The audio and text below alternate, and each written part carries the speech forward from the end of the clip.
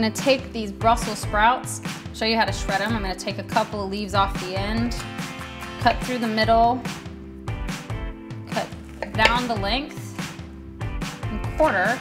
Now what I'm gonna do though is I'm gonna cut up the Brussels sprout.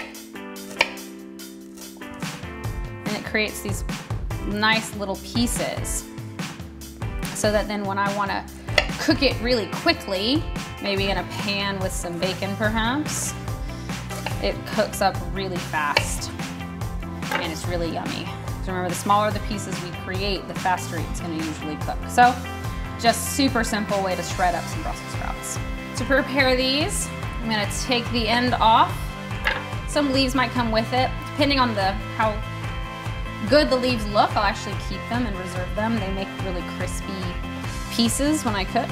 I'm now gonna cut down lengthwise through the Brussels sprout. You see it looks like that on the inside. Flip it over, cut into quarters. Again, these leaves that come off, I'm gonna keep those and roast them up with these Brussels sprouts or however I'm gonna cook them this week, because these leaves are really good too. Now, if the leaves are a little bit less pretty, I might go ahead and peel some of those off. And then I would again do the same thing. Cut through, cut and cut. And there we go.